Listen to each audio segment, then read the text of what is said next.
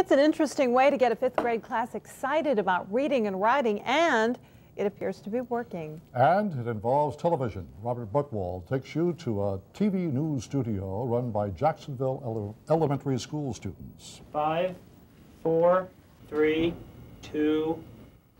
Our next program will be aired in the middle of March. WKID isn't a major network powerhouse just yet, but a few more years and a little more experience, and who knows where these kids will be. Let's do it one more time. The monthly newscast is geared towards reading and writing improvement. J.W. Wainman wanted to brush up on his interview skills, and I found myself on the other end of the camera. How did you like the show today? How did I like the show today? I thought you guys did real well. As a matter of fact, you know, Don Hickman's not going to be around forever, and I think you should talk to our news director when Mr. Hickman thinks about retiring. Okay, camera still set up? Okay, you ready?